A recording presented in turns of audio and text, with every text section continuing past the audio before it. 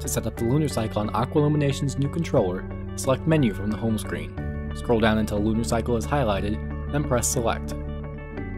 By default, the lunar cycle is disabled. To enable it, press either the right or left arrow key. You can now adjust the start and end hour of your lunar cycle. When you are finished, press OK. This function will decrease the intensity of your lights based on the current cycle of the moon. To work properly, your date and time need to be correct, and your nighttime light intensity should be set for what you want a full moon to look like. The home screen will display when the lunar cycle is active.